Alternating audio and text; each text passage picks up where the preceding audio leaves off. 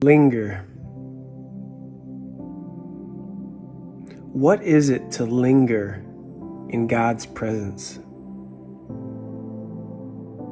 And though we need it so much, why is it so hard to do? Our lives are busy.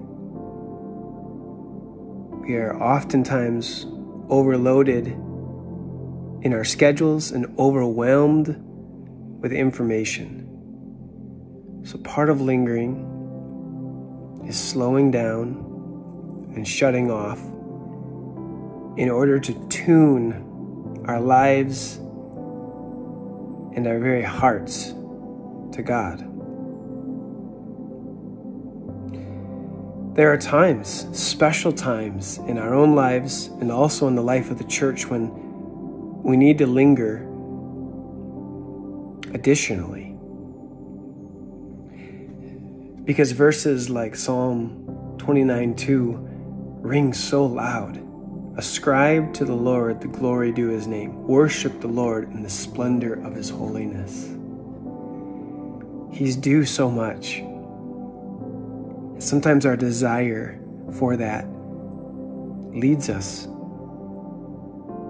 to linger additionally in praise and prayer outside of Sunday mornings. Colossians 3 says this, let the word of Christ dwell in you richly, teaching and admonishing one another in all wisdom, singing psalms and hymns and spiritual songs with thankfulness in your hearts to God. It says, let the word of Christ dwell. In order for it to dwell, we have to linger in God's presence. And our hope that by lingering, we would have a collective sense